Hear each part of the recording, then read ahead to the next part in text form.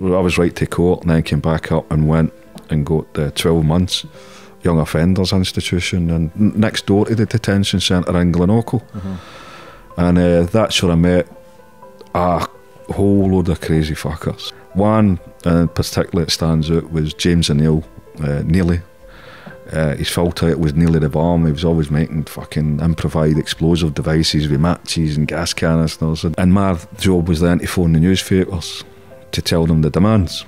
So I'm waiting in the queue to phone the newspapers, and heard a scream going up.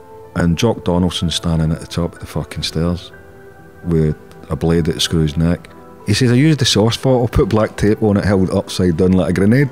I don't know if it's a one-off, but I don't know many airplanes or anybody that's fucking put black tape on it. So it looked like one of the German grenades. Aye, that's what he'd done it with. And he pulled me aside and gave me some tobacco and said, you have to go in the exercise yard tomorrow.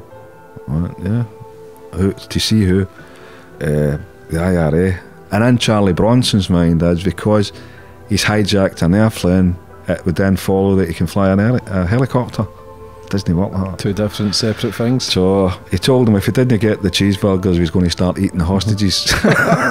Mad. And then you get this slippery bastard, McGraw, the fucking snake, I called him. And I did try to say it in one word, and I couldn't say it in one word, so I'll repeat it again. He's a fucking snake. And a lot of people turn around and think, oh, that's a glamorous life, is it? You sit in, doesn't matter what prison you're in or you're getting a visit, the minute your family walk up, sit up for that table at the end of the visit and walk away, you're fucked.